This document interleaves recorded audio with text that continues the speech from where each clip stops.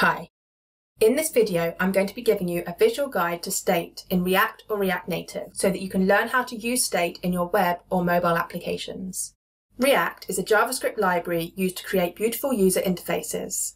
React Native takes the best parts of React and applies them to mobile development. Both were designed by Facebook, React in 2013 and React Native in 2015. One of the core concepts used in both React and React Native is state. When first using these frameworks, understanding the concept of state can seem confusing or overwhelming. In this video, I aim to break this down for you visually. So what is state? Let's start with the problem that we're trying to solve when we use state. Imagine you're building a component that displays a button. We want to display to the user how many times the button has been pressed. To do this, we need a way to keep track of the count of button presses.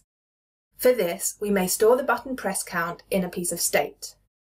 In more technical terms, in React and React Native, state refers to an object that contains or holds information about a component that we decide we need to keep track of within our application.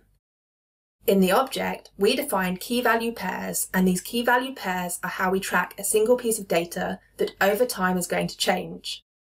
So for the button presses, we may have a key button press count and a value initially of 0.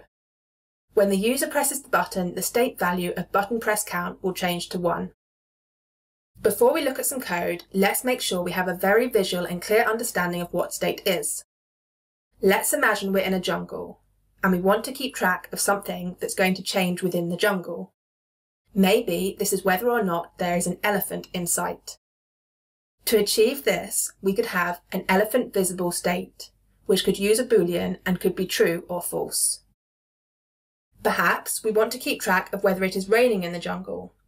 For this, we could have a piece of state called isRaining, and this could be true or false. Maybe we want to count the number of parrots that we can see. We would use number of parrots, and this could be 1 or it could be 2. So what's the benefit of using state?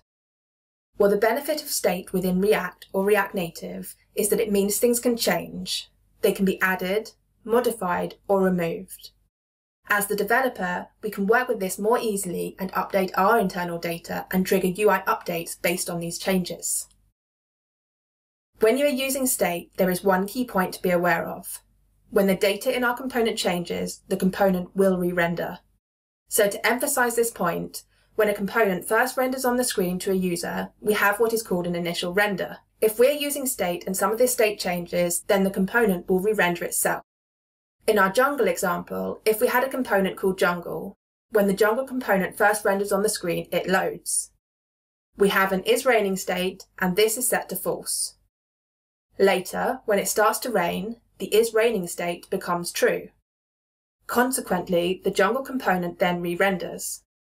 In the world of coding, this sort of change might be more likely to occur based on a user event such as a button press, or perhaps some sort of user input such as typing something into an input field. Let's explore the button press example I discussed at the start of the article. I'm going to show you this in React, but it would be equally similar in React Native, apart from just some simple syntax changes. So in the example, we start by importing React, and we also use useState from React.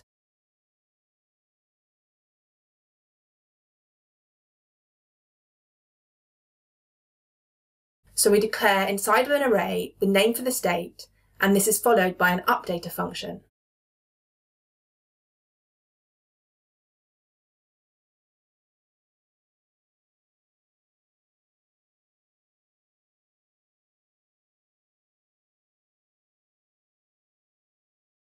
This is then initialized with the value of 0.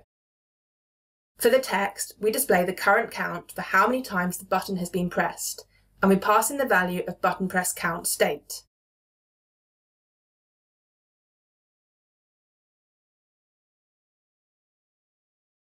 In the button, we use an onClick handler to update the state every time the button is pressed.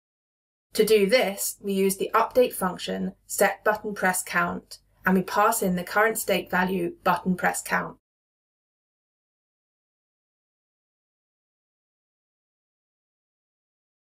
We increment it by 1.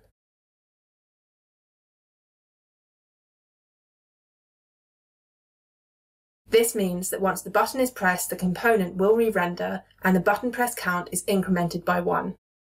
So to wrap up this video, let's look at what we have learned. We have learned that state is an object to keep track of the data about a component. By using state, we can add, remove, or modify things in our component more easily, and then we can trigger UI updates based on these changes. When the state changes, it causes the component to re-render. To be very clear, there is a distinct difference between state and props, another core React concept.